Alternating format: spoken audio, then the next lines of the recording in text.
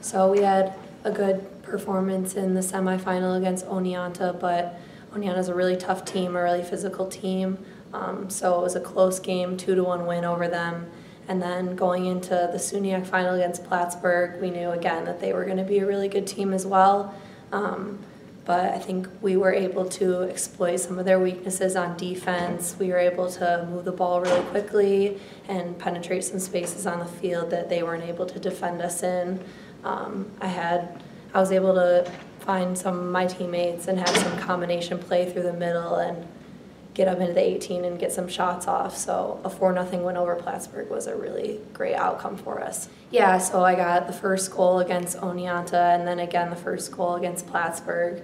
And again, I mean, obviously it's great for me personally to get points on the board and get goals, but I think it was our team as a whole playing really well, being able to move the ball, like I said, and everyone had a great game, both games.